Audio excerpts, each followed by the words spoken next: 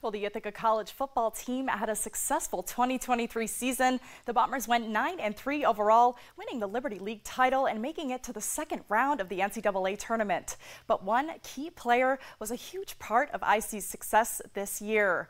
Earlier this afternoon, defensive back Derek Slywka received his third All-American honor. The safety out of Waterloo, New York, has a laundry list of accomplishments. The Associated Press selected Slywka as first-team All-American. And last week, D3Football.com also named the DB first-team All-American, and the American Football Coaches Association selected him as second-team All-American.